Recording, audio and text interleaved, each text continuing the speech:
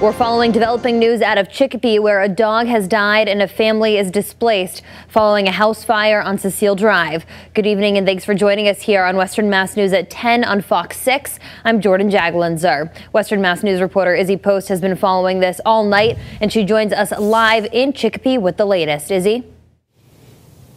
At least 4 people, Jordan, including at least 2 children, are without a home tonight after a fire tore through this house here on Cecile Drive. Fire crews responded just before 6 o'clock tonight to reports of a house fire. When officials arrived on scene, there was heavy smoke coming from all 4 corners of the roof of the house. Deputy Chief Joseph Crevier tells Western Mass News that there was a dog inside the home, and the husband received minor cuts and bruises trying to rescue the dog before crews arrived on scene, but sadly couldn't reach him in time. Crevier says the house sustained severe internal and structural damage, causing the family to have to make other arrangements. They're unsure at the initial time whether or not they were in need of Red Cross or they were going to stay with a relative. Chicopee Fire did investigate the cause of the fire. It is unknown at this time what that was. We will continue to keep you updated with the latest as they become available.